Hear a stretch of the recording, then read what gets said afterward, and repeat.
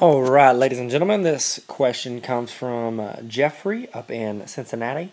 And Jeffrey, I'm going to work this for you and for anyone else who's viewing it. Okay, so what he has is he's got this equation right here, which is in point-slope form, and he is supposed to put it in slope-intercept form. Okay, well, here's what we do. First, we know our point-slope form is the way it is. It's already set.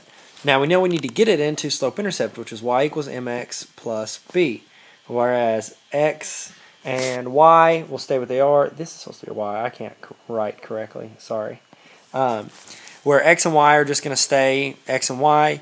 This is the slope, and this is the intercept. Now, as in their names, point-slope formula means that they have the slope and they have a point on that line. Okay, that 7 and that 3. Those are the x and the y that's on that line. This is the x, that's the y, and then, you know, certain ones are negatives, but we're not talking about that. We don't need to know that we want to get it in slope-intercept form. We don't even have to know that it is in point-slope form.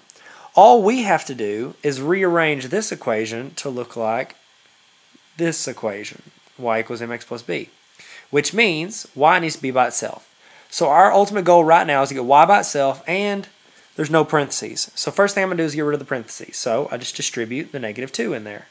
So y plus 7 equals, and then negative 2 times x is negative 2x, and then negative 2 times negative 3 is positive 6. Remember, because a negative times a negative equals a positive. All right?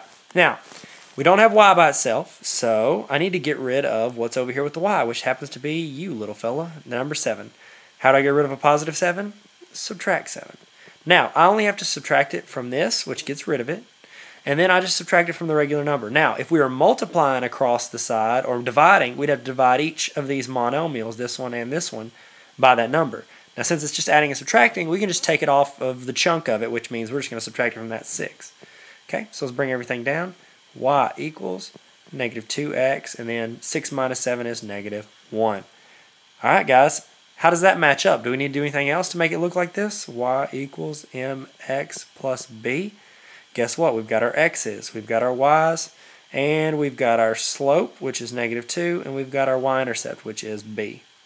And you're done. That's it. Thank you, Jeffrey. Have a lovely day in Cincinnati, or wherever else you are. Hey, Tyler here. Don't forget to subscribe. Check out tarveracademy.com.